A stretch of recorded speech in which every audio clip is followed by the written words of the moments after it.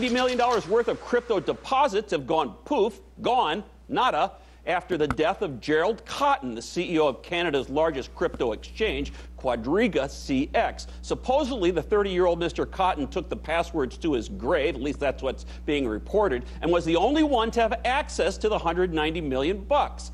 It's a bizarre and brutal story, especially for investors, of course, and others.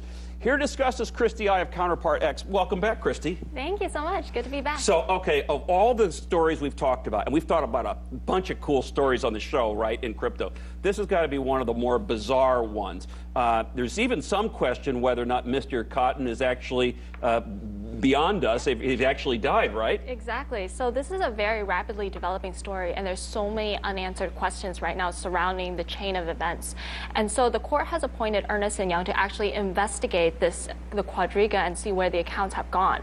And so what the investigation has actually turned up is that there actually isn't any evidence of a cold wallet storage that Quadriga said that the $190 million worth of cryptocurrency is stored. There's no proof of this cold wallet anywhere.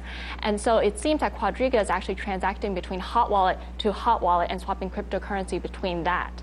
Furthermore, Jesse Powell, the CEO of Kraken, one of the largest cryptocurrency exchanges in the world right now, he has corroborated with the story and is helping investigators. He said that Quadriga, in fact, has thousands of accounts on Kraken with transactions going in and out of each of those accounts. So this is highly suspicious. And furthermore, delving into these transactions between May and December of last year, up until his death, Quadriga has withdrawn $12.7 million worth of cryptocurrency for no apparent discernible reason. So again, highly suspicious. Okay, so there's so many things to do. And this is why I've recommended, if you've been following on this channel, if you're going to invest in cryptocurrency, especially if you're going to have more than $5,000 to $10,000, have it on multiple exchanges, have it on multiple wallets. Putting all of your crypto into one exchange or one wallet is a bad idea. And it's very unfortunate what happened, but I'm not surprised it's going to continue to happen. And the only way you can really hedge yourself from this kind of risk is diversification. You should not hold all your crypto assets in one area, especially if you are going to be going into the $10,000, $20,000, $30,000 threshold. So be very, very careful.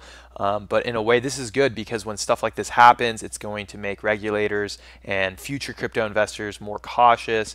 And hopefully stuff like this won't happen again. But this is just the growing pains of a new asset class and new technology. So I'm not surprised. And this will probably happen again. But as this does continue to occur, people will make the necessary adjustments. And for me, I feel very safe having my money, for example, in Coinbase, but I'm not going to put all my money in Coinbase. I do also have crypto in Robinhood, Kraken, Gemini. So if there is an issue with an exchange, it's not like my entire portfolio will get wiped out. But let me know your thoughts on this, and I will talk to you guys soon.